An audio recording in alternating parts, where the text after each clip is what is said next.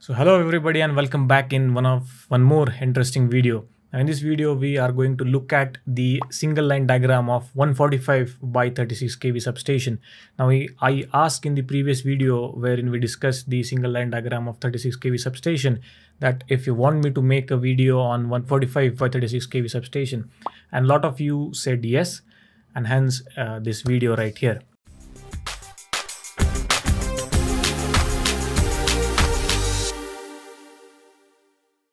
So as we have learned in the video wherein we discussed the 5 simple steps to understand and read the single line diagram, we first need to identify the structure of the single line diagram. So here you can see it's pretty simple. We have some information given on the right hand side, and then there is a SLD. So no CT details are mentioned here. So let us look at the details given on the right hand side. So here you can see we have again the bill of material given here, the list of equipment and the symbols that we will be using in the SLD. What you can do is pause video for 5 seconds and just go through the symbols that is used here. So I assume you have gone through it. Now let us see the single line diagram. Now first we need to identify the scheme circuit arrangement that is used here, and you can see there are 2 bus bars used here. This is the main bus bar and this is the transfer bus. So this is a main and transfer circuit arrangement of the circuit arrangement that is used in this substation. So now after we have identified the circuit arrangement, let's go and look at the single line diagram. Now I assume you already know the functions of all the equipment that is used in the substation. If you do not know, then you can watch the video wherein I have explained the function of every equipment for a quick revision.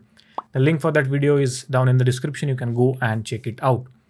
So here this is our 145 or 132 kV incoming line. This is where the supply is coming to the substation. Then immediately you will see a surge arrestor is used. After that a coupling capacitor, and after that a wave trap. Now what is a wave trap? The function of wave trap is to block the high frequency signals and only allow the power frequency signal to enter into the substation. Now high frequency signals are of the communication devices which should not enter in the substation, otherwise it would have some adverse effect. So the job of wave trap is to block those signals. Now in order it to work, you need some capacitor that is connected in the circuit, and that is the reason why here they have used a coupling capacitor. But if they would have used a CVT, that is capacitive voltage transformer, then the need of coupling capacitor was not there, because CVT doubles as a coupling capacitor as well along with the voltage transformer. But since they do not have a CVT here, they have used a coupling capacitor. And this is the wave trap. Then after the wave trap, you can see a 5-core current transformer is used, out of which 1, 2, 3 and 4 cores are used for protection purpose and 1 core is used for metering purpose. You can see a ratio details are also mentioned in here. And then after that the supply is connected to the bus. Now we will assume the bus 1 is active, which is this stop bus right here. So supply will come here, then it will go to this disconnector which is with 1 earth switch, double break disconnector again.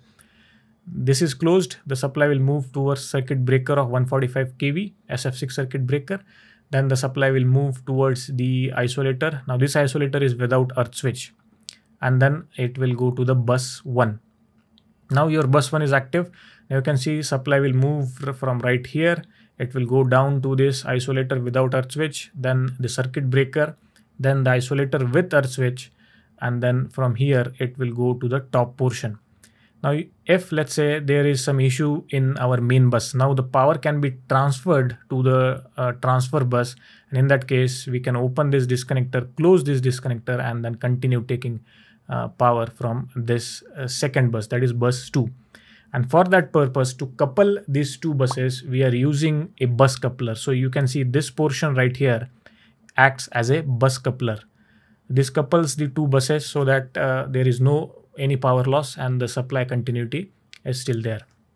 So the power is coming from here. It is going to the upper portion wherein we again have a current transformer, again a 5-core current transformer, out of which 1, 2, 3 and 4 cores are used for protection, and 1 core is for metering purpose.